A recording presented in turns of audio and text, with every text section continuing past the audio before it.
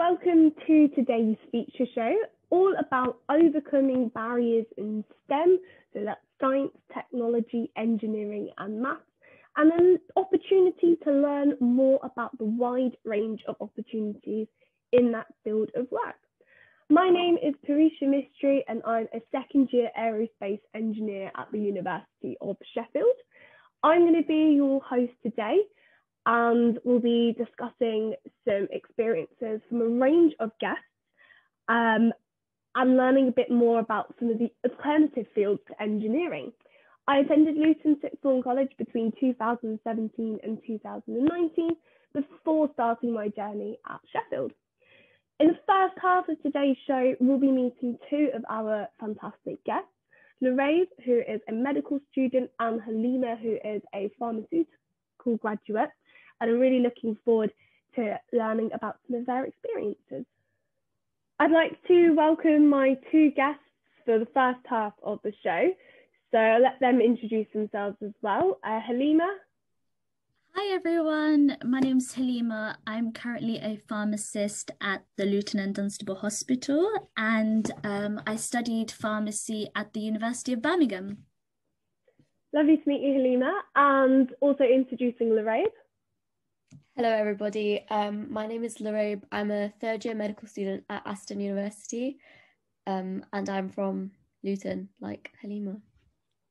Lovely. So today we're kind of getting into some of the barriers that we've overcome, etc., as STEM students from Luton. And I think it'd be really nice to kind of hear a little bit about your journeys and some of the things that personally we've kind of had to go through and overcome to get to where we are today.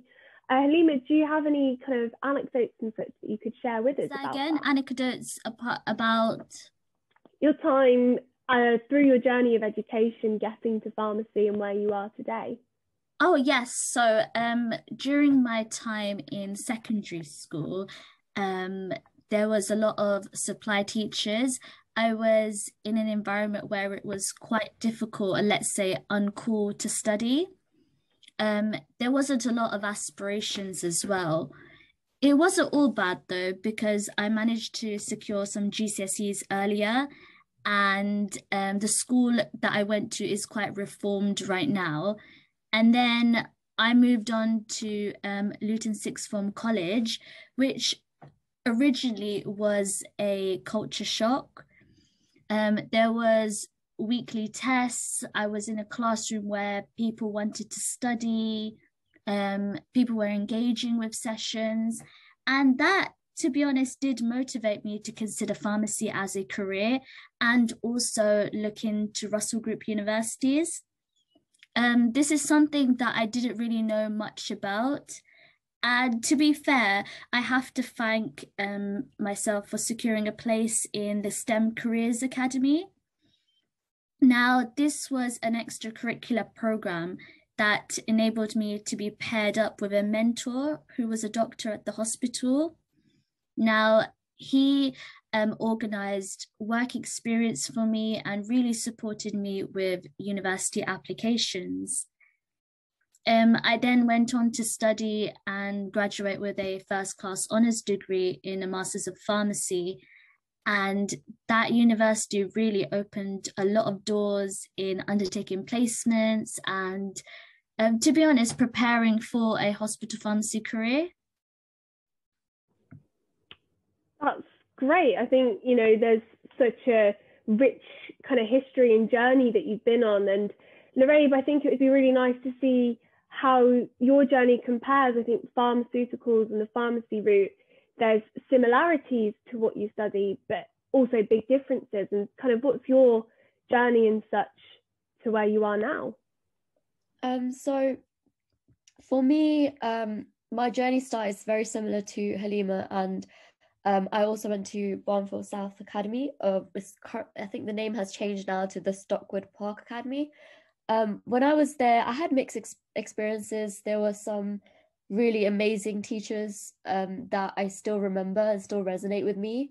But other classes, I have to say, were challenging. I think it was difficult because, like Halimah was saying, people in the class didn't share the same aspiration, or it was maybe about like in year 10 where I finally got moved into a set where everybody was kind of I say looking to achieve higher, and it just makes me think, you know, the difference between being in a higher set and having that environment, and then being in a, like, even just set 2, like just one set below. It's a big difference. And I think, I hope it's kind of balanced through now, and you know, there's more ways to make it more balanced, so that there's high achieving students in across all sets. But that was my experience at the time. And then I went to Luton sixth form. Despite there being a sixth form at my high school, I just wanted a new kind of fresh environment. So I went to Luton sixth form, and I had it in my head what I wanted to do. I wanted to do medicine, but I had to like open my mind to the possibility of a different degree. So I actually thought, you know, I'd probably enjoy pharmacy a lot. The way I got to that conclusion was I went to a work experience placement, and this was in first year of sixth form. I literally spammed L&D with with emails like, please can I have work experience, please can I have work experience. And I know that's even more difficult now with the pandemic, but back then it was still quite challenging. So I got the work experience, and I met a really lovely pharmacist there, and through the experience of meeting her, I felt like, you know, this is such an amazing career, and her job role was much more than what I expected. I also saw how pharmacists work with the medical team, and you know, but I was mostly still set on medicine. And then another kind of highlight is after my exams, my A-level exams, I actually was in the situation where I didn't have that much information about how to apply to medicine, and I had kind of left it till the end. Although it was a bit of a, like, I had to make a choice. Should I focus on my exams, or should I start worrying about application? And I thought, okay, you know what, I need to focus on my exams 100%. So I actually was like too late for the UK CAT. I had a month left to revise for it, and I was like, no, I can't do this, too much pressure. And that was one of the best decisions I made. And I took a gap year. In that gap year, I was working at sixth form, and it really built so many skills, I'd say, that have enabled me to actually get my place at university. So that's just like how I got to medicine. I did go to an interview for pharmacy as well, which I really liked. It was at UCL, and it was a good university. I did like London, but I loved Birmingham more. So if I touch on a little bit on Birmingham, why I picked it. So I kind of when I came for my interview, I really liked the atmosphere, and I just knew that this was a place where it was a really good environment for me to learn. And it was very familiar. There was aspects of Birmingham that were very familiar to Luton. And I felt comfortable even though I was away from home. So that's one of the reasons why I picked Birmingham, and now I'm a third year here. Incredible. So many things in there that were really intriguing, and as a student from Luton myself, I see lots of parallels in there, especially with the transition from high school to sixth form, etc. Maybe it's something about the north that attracts us to study up here. That's an interesting one. And it's really lovely of you to share those experiences. So thank you so much for that, Lareyb. I do want to ask Halimah a question, more to do with the transition. And I think, Lareyb, because you both went to the same school, it could be interesting to hear your take on this as well. So Halimah, how did the transition from Barnfield South to Luton sixth form help prepare you for later steps throughout your journey? So I think one of the biggest things was motivation. In sixth form, obviously, I think I mentioned this before, and Lareyb did as well. Like, we were in an environment where it was so supportive to learn, and that transition from our high school was essentially very useful, and it definitely prepared us because it gave us a lot more opportunities as well, to be more informed about future career choices, what career path to go into, different universities that are out there, where to look for placements and bursaries, and really as well networking as well, and how important that is. So I think, and also transitioning from a high school environment where you're just focusing on GCSEs to sixth form, where it was more like a holistic view, and you were looking into your career, but also again networking, and just in general, like your whole future aspirations and what it is, and even like job support, etc. So yeah, definitely the transition gave me a greater outlook on what there is out there and like what I can do. That's again something that, you know, it's an experience I think that's coming for me in the sense that I'm now at uni, and it's something that will be coming in the future. And you spoke of motivation and things, but also the depths of information that you were able to source from being at such a new place and such a new environment. And I think that's really insightful as to what's to come as well for people who may be at high school at the moment.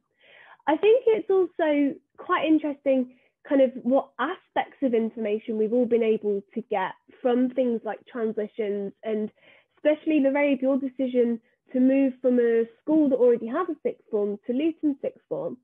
And was there any information kind of to do with universities and the things that you were able to receive from those universities that you were able to find out from taking a gap year and from taking that time to do additional research? So definitely, I think the gap year, it gave me, it was the breaks on, like, you know, just slow everything down a bit. And at sixth form, because I was also working there, but I'm sure regardless if I had been working there or not, I got a lot of support from the staff. So my previous teachers, I feel like it was more catered towards the university goals. Like the staff knew a lot more about what it takes to apply to uni and how to apply to uni. My tutor or mentor at sixth form was the current head teacher, and I remember saying, like, I'm really like anxious because I don't know how to apply, and no one in my family knows how to apply. There's no one that can like help me with my personal statement, but I received a lot of support and a lot of like was pointed in a lot of directions where I could get more resources as well. So definitely it gave me the time to look up a lot of further things. So my mum suggested to me, like, you know, you should look up for scholarships as well, which I didn't even think about, because I think once you're fixated, especially on something like medicine or a really like competitive degree, you just think about getting in. You don't really think outside of that. But I'm fortunate that my mum actually suggested that to me, so I started looking around at like different scholarships, and if what was the criteria, because I always assumed that you have to be incredibly high performing to get a scholarship. And although there are scholarships like that, there's also scholarships now that are much more commonly available or accessible to people from backgrounds like mine and Halimah's. So people who've gone to schools that are doing the best that they can in the community, but are generally not funded as much as they can be. Because everybody, like, especially at this stage, we're aware of the difference between someone who's gone to a private school and someone who's gone to a state school, a public school. And the fact that they have scholarships to assist with, if you perform well at a state school, they acknowledge that you have made so much more effort and you haven't had it sort of handed to you. Not that private schools have it handed to them, I'm sure they work hard as well, but it just kind of more appreciative of the difficulty in the whole learning process. So it was really nice to see that a lot of the schools I was applying to had scholarships, and they were also very easy to apply to. There wasn't much extra information required. It was everything that you'd put forward with your application, so they wouldn't kind of make you write an essay of like why you should get a scholarship. They kind of saw, okay, you got the grades, this is your background, how can this help you? So it was a very supportive entry into higher education. That's really nice to hear as well. And widening participation, scholarships and things were not necessarily something I was aware of in terms of transitioning to university and such. So I think it really does show that research pays off, and almost knowing what you're stepping into. And I feel as though someone who's been through more of that journey than us, as we're still undergraduates, Halimah, kind of almost as a bit of a preview and an insight into one of the careers that we could potentially have. What was sort of like the steps that you had to take to become a pharmacist, but also how you're keeping your knowledge up to date and finding that information out? Yeah, so to become a qualified pharmacist, you need a Master's of Pharmacy degree.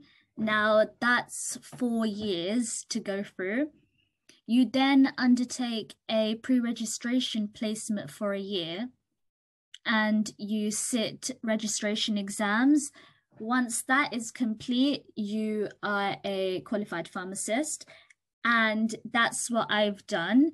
And then because I'm working in a hospital, I've been enrolled in a clinical pharmacy diploma. Now that's 2 years, and to juggle and balance that with your day-to-day, you need some kind of organization. And I think future, I would love to do an independent prescriber course and go into like a specialist route. I'm not sure yet what I would like to go to, but that is kind of the path I'm taking. I did research online. I found notes from university and obviously the hospital I'm working at and my regulatory body. So there's a lot of information out there. It's just researching into it.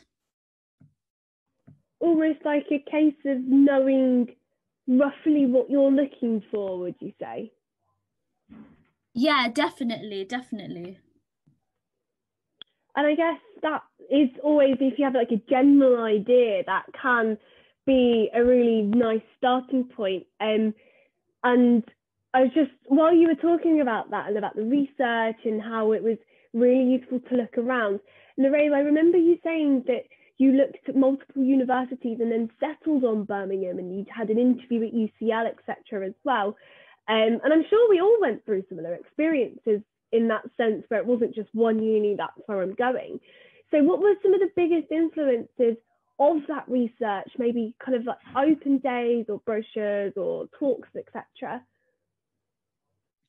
So I did go to a few unis, and I think I can never say like wholeheartedly like, you know, this is the uni for you, because everybody will probably, like, everybody has their own preference.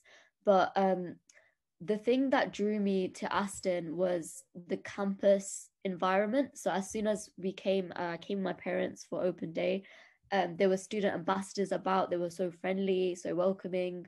I saw the new student union was built, and it's like a great area that I go to pray in. There's a prayer room. There's a lot of social activities there. There's like a space to relax and study as well. And then at the time, the medical school hadn't actually, I think the corridor wasn't actually accessible. So I don't remember seeing it, but the uni itself, it just like, it was enough. We had a great talk from someone from at the uni that I still work with a lot, actually, as a student ambassador. Her name's Afshan, and I still remember her talk. It was amazing. It was like the idea that what instantly hit me was like there's two ethnic women who are giving a talk, and they've come an incredible way. Like they are so intellectual, and it's amazing. Like because I wasn't seeing that a lot in Luton, and I guess it's not fair to compare the two because Birmingham's just so much bigger.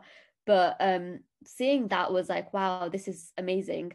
And then hearing them speak about what their plans are for the medical school, I was like, I can fully see myself investing in this. And then there was things like the scholarship and widening participation and their emphasis on how important that was. The scholarship has helped me so much. It's called the Sir Doug Ellis scholarship from Aston, and it helped me kind of have a strong foothold in the beginning.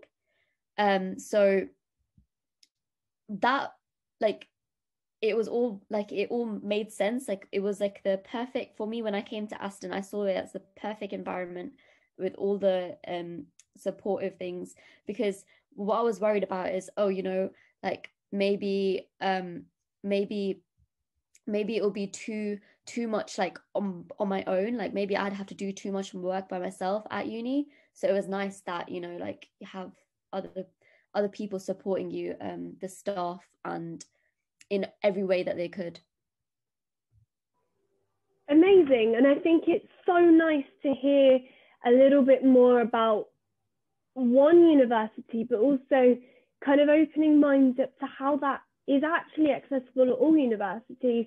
And then going back to what Halimah said about the research aspects of things, it all links in really nicely. And I think it's never going to be too late to kind of research those options, etc., even if it is seeming like you're going to be going to uni really soon. And I do kind of want to go into a little bit of an abstract question almost. And I'm going to go to Halimah first. If there's one bit of advice or something you could tell your past self, Halimah, in this journey that you've been on, what would it be to kind of help you along the way if you were to do it again? So I think one of the things that I would like to do is learn how to revise better. I was in a situation where I was copying all my notes word for word, and that was not efficient. In fact, it was taking so much time, and of course, not putting too much pressure on yourself and comparing yourself to others. I think that's very important as well. So those are the two things I would change. I think there's some really key bits of advice in there, and learning about your revision style as well is something that someone still kind of in undergraduate and quite early on in my studies, that's something that I'm going to borrow from you, if that's all right. So thank you for sharing that with us. And Lareyb, yourself, kind of what would you advise your past self, as it were? So there's something that's I feel like is really important, and I don't know if it's been touched on like in these kind of things, but there'll be a lot of people that tell you that you can't do something. There was a lot of instances where like either teachers or just colleagues would be like, this is so difficult, like how can you even imagine doing something like this? Or there'd be people that misinform you. So I've had experiences where I've been misinformed about results, and I've been told that only people with like A star can get into medicine. And I think if I had listened to those people, I would have never researched it myself, found all the ways that you can actually become a medical student in the UK without look it all up for myself. And I think that's so important. Just make sure you do your own research, and you stick to your guns, like you stick to your goals, and kind of stay strong throughout it, because it is a journey. And Excellent. Go on. Can I just add to that? I just wanted to say, don't let target grades define you. That is probably the best advice anyone can have, because I think both me and Lareyb, we did better than what was predicted for us, and it got us to positions where we are now. If we had stuck by with them, then we wouldn't be in this position we are now. Yeah, I was predicted like a D in my maths or C in maths, and I got an A, and the teacher was surprised. But it's like, no one knows you as much as you do. Really lovely, beautiful messages there to kind of end off this half. And it's almost like, I just want to give you more airtime almost. The conversations have been really insightful and interesting to kind of learn more about different career paths, etc. today. And I want to thank you both, Halimah and Lareyb, for joining this half of the show. We are now going to head for a short break, but please stay tuned for the second half, and we'll hear from our next two guests, Mehnaz and Parihan. Welcome back to the second half of the show, and what a fantastic first half we had, speaking a bit more to Lareyb and to Halimah about their experiences in the STEM field and how their careers in medicine and pharmacy respectively are progressing. In the second half of the show, I'd love to welcome two more guests, Mehnaz, who is an actuarial scientist, and Parihan, who is a graduate in chemistry. In this half, we'll be learning more about some of their roles, some of the niche aspects of the STEM field and their experiences, as well as some more advice, lessons that can be learnt, and little bits of information that we kind of wish we knew or would definitely incorporate into our day-to-day lives moving forward, and if we'd known them before. I'd like to welcome our next guest to the show and let her introduce herself. Mehnaz, it's lovely to meet you. Hi, Parisha. Hi, everyone. So I'm Mehnaz, and I'll just give a little walkthrough about my journey in education so far. So I started off at high school at Tambe High School. So if any one of you are there, I used to be a student there too. And then after 5 years of Tambe, I went along and went to Luton sixth form, did maths, bio, chemistry, English, and then 2 years later, I decided to take a gap year. After that, Queen Mary, I spent a good 3 years doing maths with Actuarial Science there. So that's my journey so far. Lovely. I think you've got a really rich background in terms of things that a lot of us have kind of been through as well. And you mentioned that you studied maths with actuarial sciences, and that's incredibly niche. I don't think I've heard many people who have studied that before. So what does that kind of involve? And I guess also, what inspired your choice to study it alongside maths at university rather than just on its own or just maths on its own? Oh my God, the amount of people who say, oh, I've never heard of actuarial science before. What on earth is that? Well, I say the same thing. It's to do with like the insurance industry and trying to analyze risk and trying to make sure that the insurance industry doesn't collapse, I guess. So that's what actuarial science is about.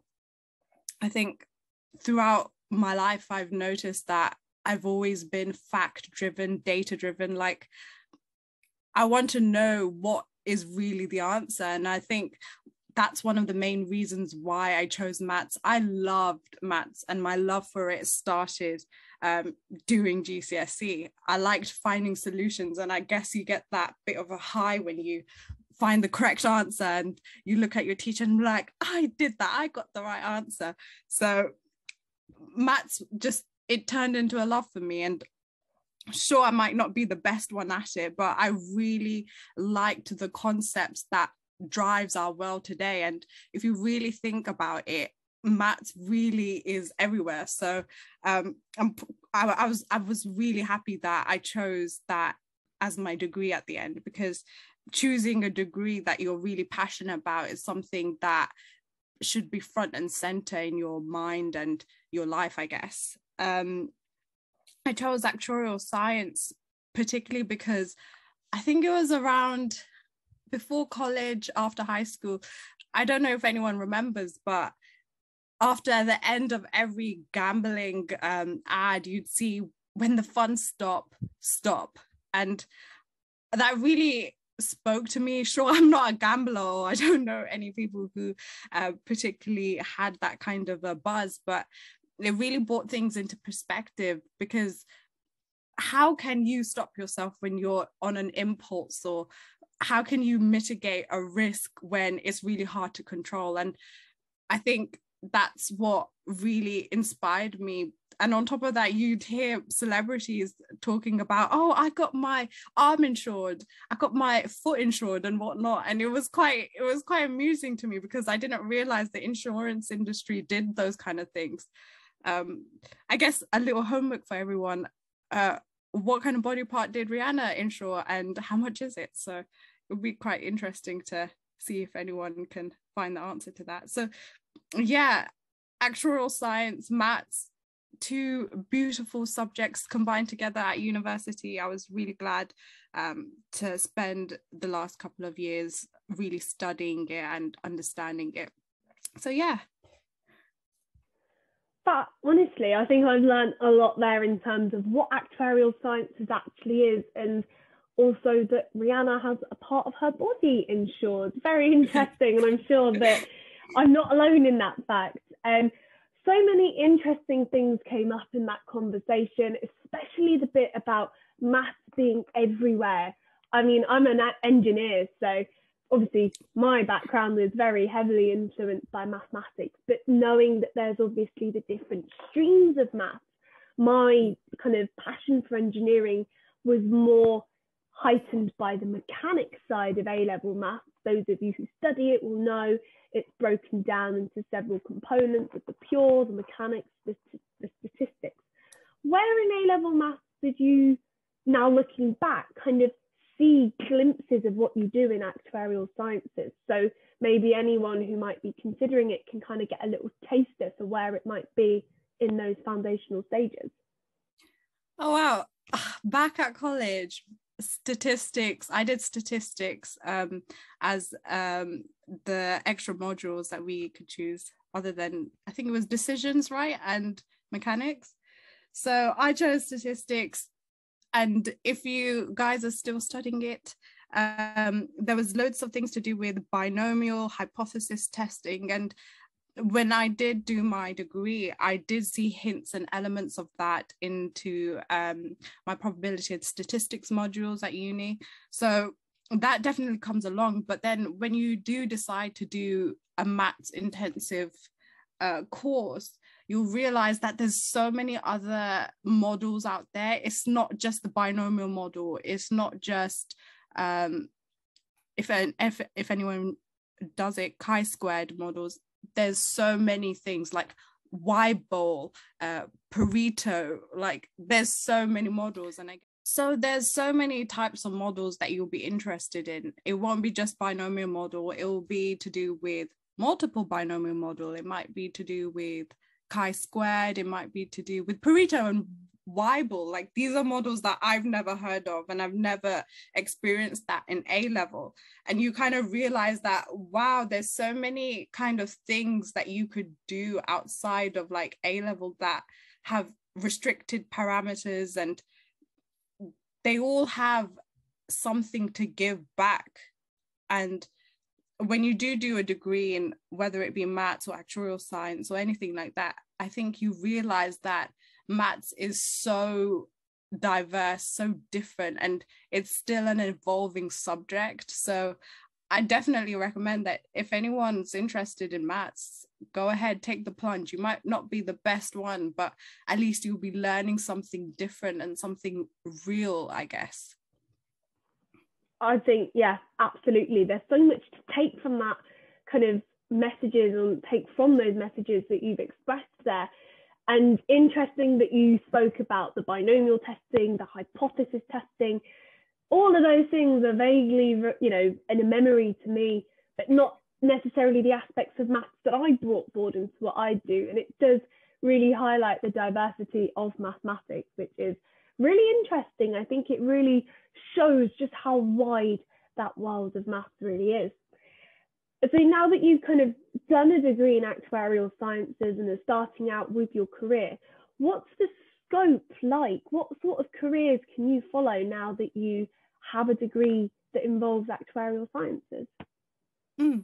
Well, I think one of the things that I took into consideration was that I didn't want to do an actuarial science degree purely. I wanted to do something of a mix, because maths, I don't know if anyone knows, but it's kind of a declining subject. Like, it's quite rare nowadays that there's math students who are like entering any kind of industry nowadays. And so it was that was one of my leading decisions when I did decide to choose maths with actuarial science.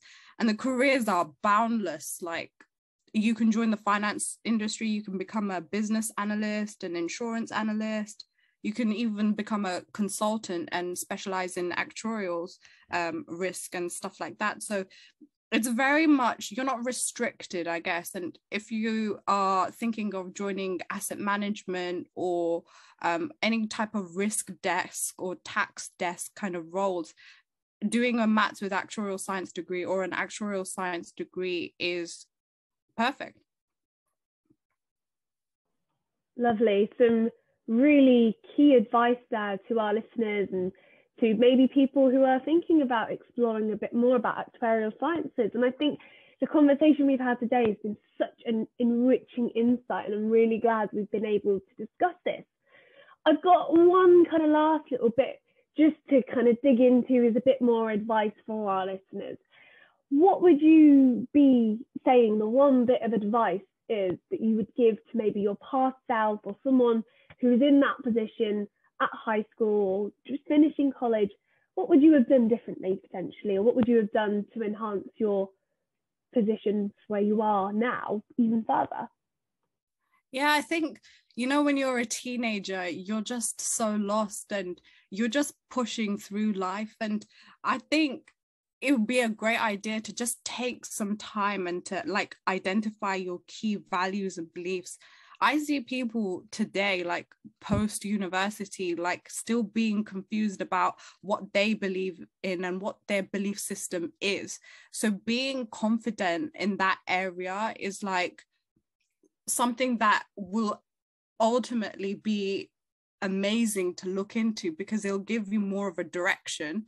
I'd also say that any work experience, whether it be volunteering or simple as retail or anything like that, something to build on my communication skills or your communication skills, is something that I would have advised myself heavily had I gone back in time, I guess. So those are two key things. I would also say don't stress out too much, because if you stress out too much and at the end of the day, if it affects your health, I mean, there's no much point of stressing about small things. I think when I was back at college, I used to stress out over the most darnest of things. And now that I think about it, it's completely ridiculous, but really learn to let things go and let life take you where it needs to take you. Don't stress out too much. Incredible. Thank you so much for your time today, Mehnaz. Thank you, Parisha. I'd like to introduce our final guest of the show today, and I'd like to introduce Parihan, and I'll let her tell us a little bit about her journey through education and to where she is now. So hi, I'm Parihan Tambe, and I went to Luton Sixth Form College, and I decided in my first year to study chemistry, physics, maths, and history. And then in my second year of sixth form, it was advised to drop a subject, and I chose to drop history and keep just the sciences, because I thought that was something more likely I would do in the future in uni. I wasn't quite sure yet, but I thought I'd do a science at university. Fantastic. And then kind of after sixth form, etc., where did you head off to next? I went to Nottingham Trent University and I studied chemistry. I did a bachelor's degree, a 3-year degree And yeah, that was my education from sixth form to university. Lovely. And I think it's really nice to see that, you know, it's the variety of where you've been able to travel, where you've been able to study, etc. After graduation, kind of where did you go? Did you get a job? Oh, yeah. Yeah, so pretty soon after university, I graduated in July and I started my first job in September. I got a job. My first job was a graduate research and development scientist for an automotive refinish company. So it was basically like a paint and coatings company for cars and other vehicles and stuff like that. So I thought coming out with a chemistry degree that naturally I would go into like research or something like that. So that was my first job out of university, and I worked there for over a year, like around a year and a half. But yeah, I decided that working in a lab wasn't really for me. So during like lockdown and the pandemic, I started to apply for other jobs, and then eventually I got this role at the British. Sorry, I won't say the name, but I got this role at a trade association for coatings manufacturers as a regulatory affairs executive. So that's like different to working in a lab. It's more reading and like checking through legislation and all the chemical regulations that go through. So it's more the caution, like safety, health and safety around the chemicals rather than actually working with the chemicals directly. That's really interesting. And I think even for me, even though I have a background in chemistry, etc., I wasn't really aware of the depth of role and the types of role that you could go into. And I think that kind of the journey you've been on to where you are now is really interesting. And I really want to delve into some of the kind of maybe more notable decisions or journey paths that you've been on. And starting almost with your sixth form journey, you mentioned that the sixth form advised you dropped a subject of your 4, and of that you chose history. So of course the decision came about because of the recommendation of the college, but how did that then empower your position to excel in your other subjects? Was it you had more time for them, or? To be honest, history was probably my favourite subject, but because my other subjects were more like closely linked, I decided to keep them together, so it gave me more options with university. But to be honest, now thinking about it, it didn't really make too much difference. I could have still studied chemistry and kept history and like dropped a subject I wasn't that into, for example, physics. But sixth form just advised that for your own well-being, 3 subjects at A levels is the best option. It wasn't forced. A lot of people still did 4 A levels when I was at sixth form. But yeah, I just decided to drop history because I didn't think it would be as useful. But I do think, like, advice for anyone at university, sixth form now, the best decision is to pick subjects you love the most and just go through with those. It won't really too badly impact what you want to do unless you want to study something like medicine. I think that's some really key advice there. I'm glad you mentioned that. And I think in my sixth form journey, there was talk of 4 subjects for a while. Yeah. But making that decision, especially with the consideration of well-being and balancing it up between what you might need versus what you kind of are able to achieve.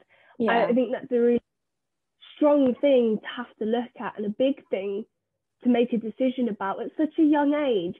And it's really such a big decision. Actually.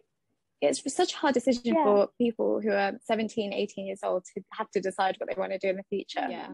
But I would just say, just pick what you love doing, and honestly, it won't really make too much difference. Yeah, and I've got to say, admirable to make that choice, weighing up kind of more what you like against what you think you might need, and bearing in mind how to group the subjects together. And I know, based on my experience at sixth form, I don't know if you have the same, but the access to resources, the access to people to have those conversations with really helped make that decision. Yeah, having close people who have been through it, who have the best advice for you, really does help.